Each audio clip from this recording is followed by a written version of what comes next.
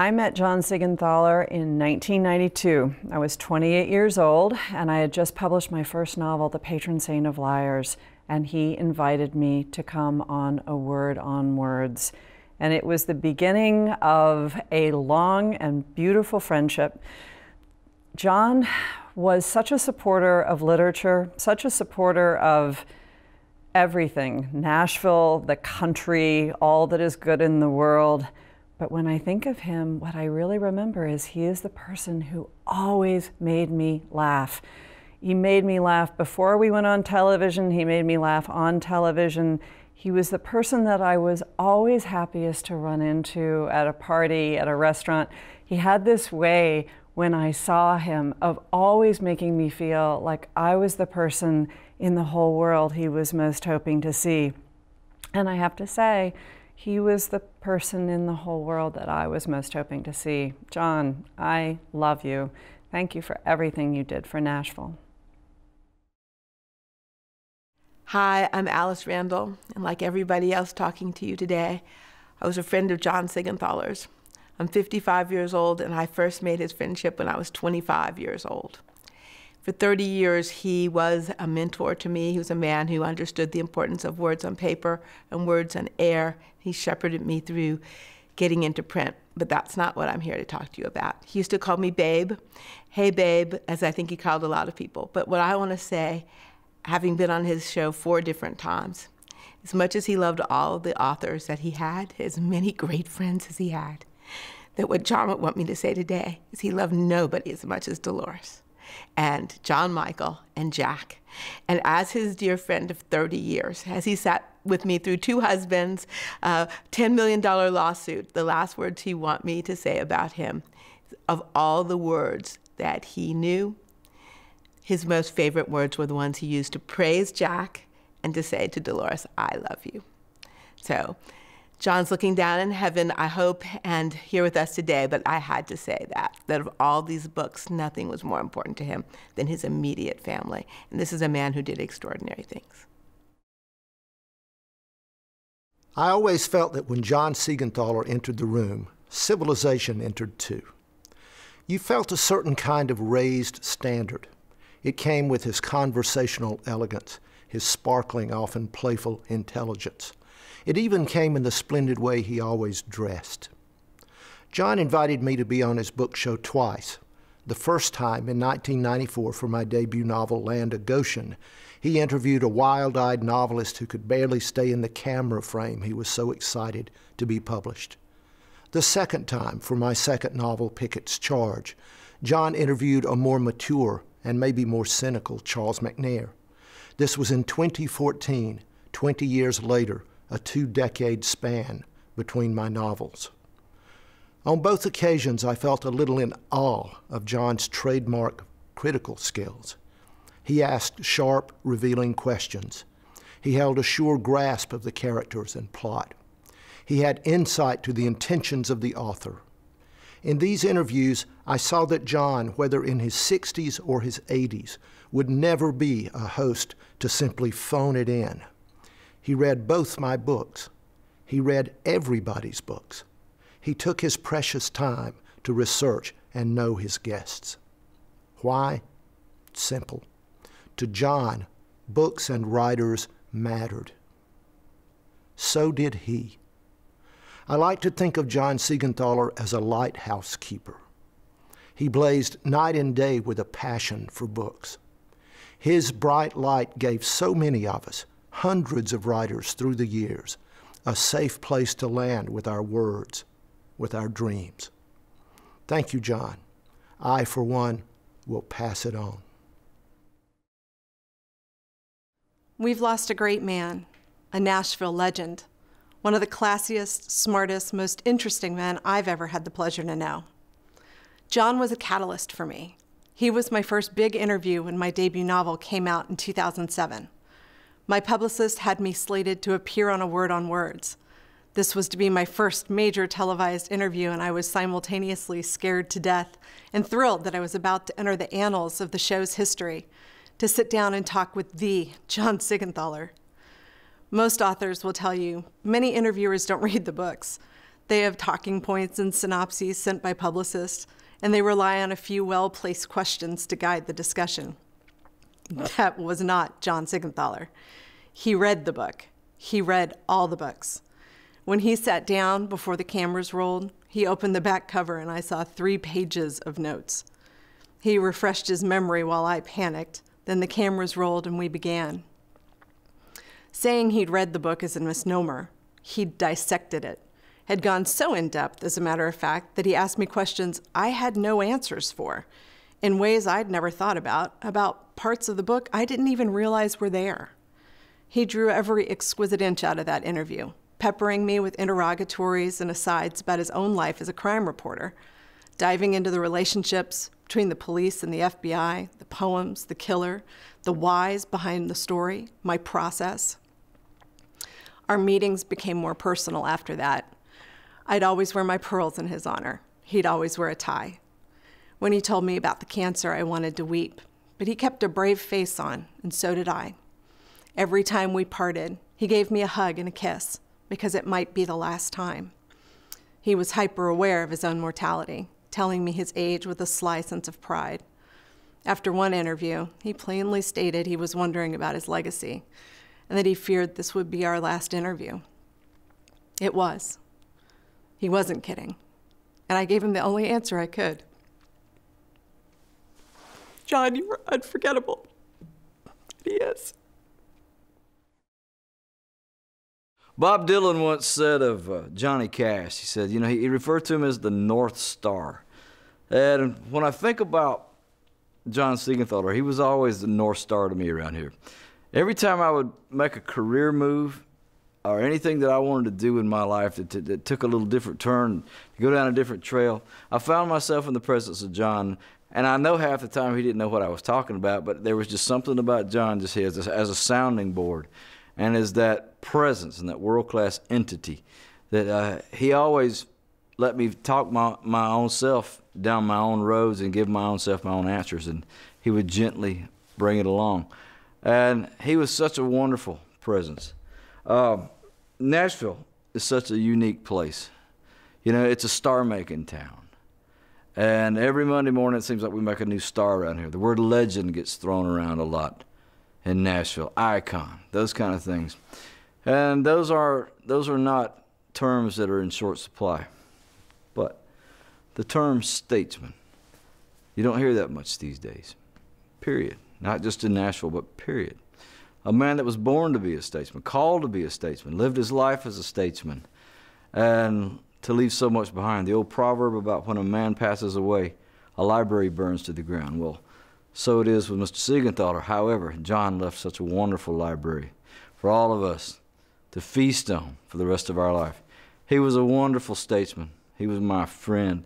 I loved him very much. And Connie and I send our deepest love to Dolores and the boys and the grandkids, the Seigenthalers. As many conversations as I had with John Seigenthaler about books and literature and politics, they aren't my main memory of him. My main memory is something that I don't know if other people experienced or not. I'm probably twice John's size. I'm a big guy, and I'm used to being with jocks and used to being with military guys who hug and slap. When I would be with John, the thing that struck me most was the way he would slap my back with this explosive slap. It was affection, it was fatherly, it was warm, but I was unprepared for how strong it was. And it would bring to mind the physicality of his life, something you don't normally think of in a journalist or an editor or a man who lives the literary life. But it would bring back to mind the young reporter rescuing a man about to jump off a bridge, or a Kennedy administration official taking a beating in Alabama when the Freedom Riders were there. And there was something about his physicality that came through that welcoming, friendly, jocular slap that was so strong and so warm and so affectionate. And it made me remember the other side of John Seigenthaler, not just the man of television, the man of law, the man of books, the man of the written page, but but the physicality of the man that I think was something that was always there, that we always knew, but sometimes we missed because of the other things we were discussing with him. But I have a distinct muscle memory of John Seigenthaler's slap on my back, and I'll never lose that.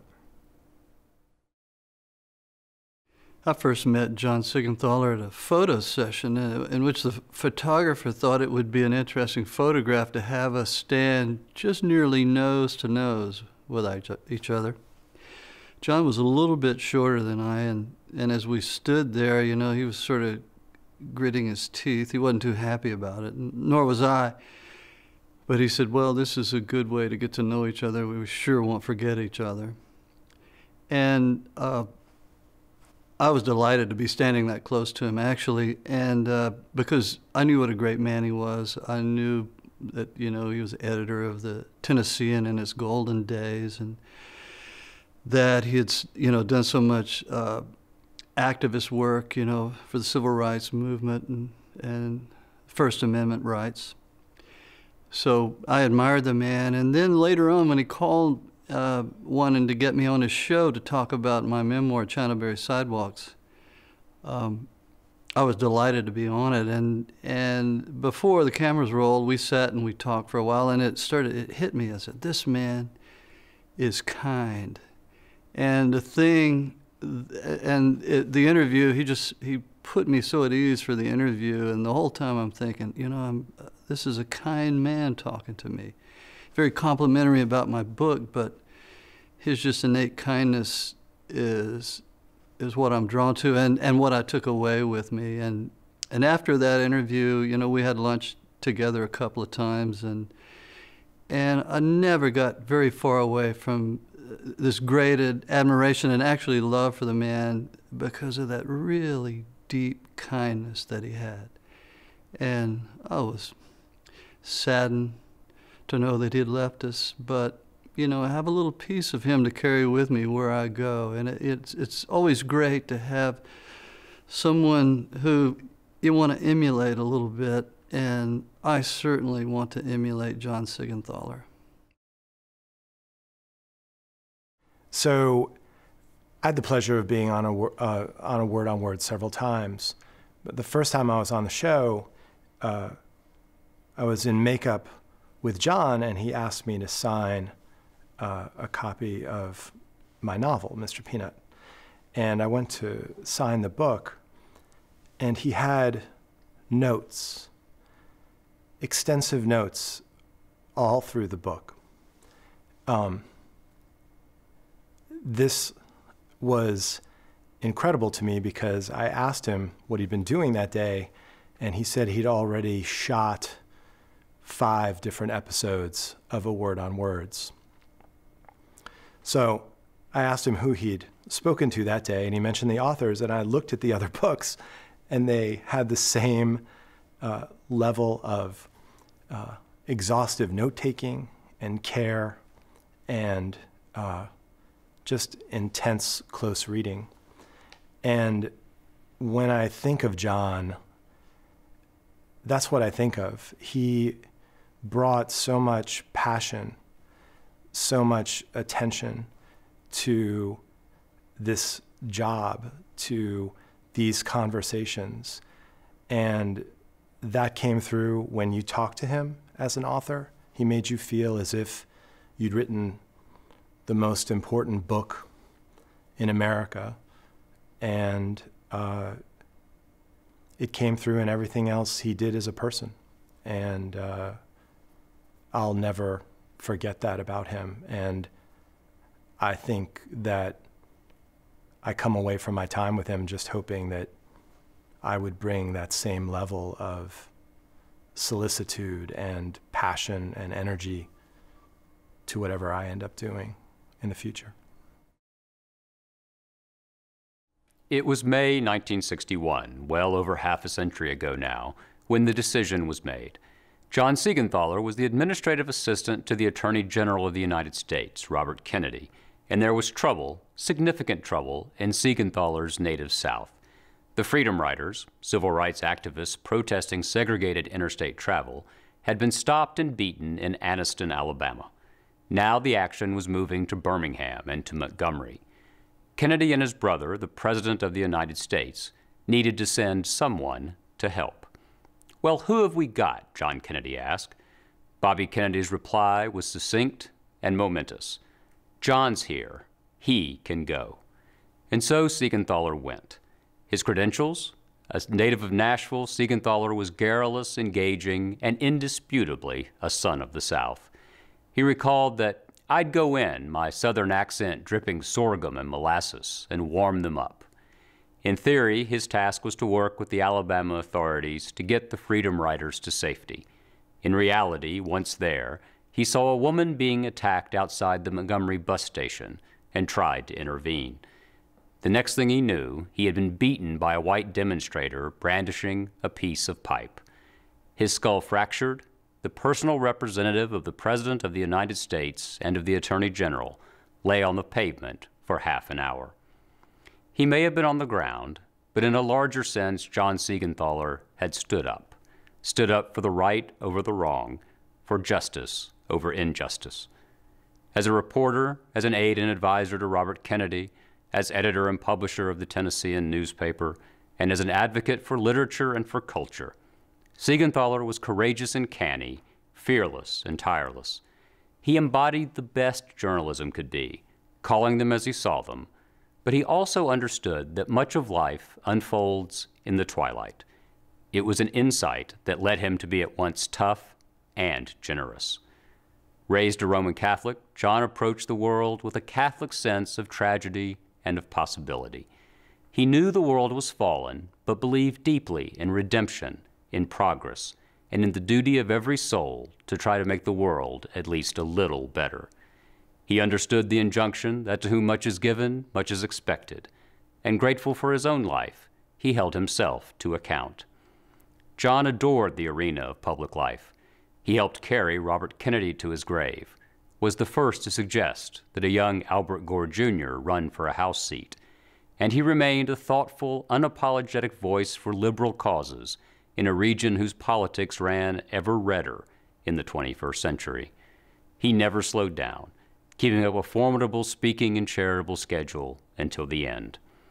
And John loved it all. There will be many moments in the coming years when those of us in Nashville and beyond will wish that we, like the Kennedys in an hour of crisis, could once more send John Seigenthaler into the fray to seek the truth and protect the powerless, all with that melodious accent and an inescapable sense of the joy of the fight.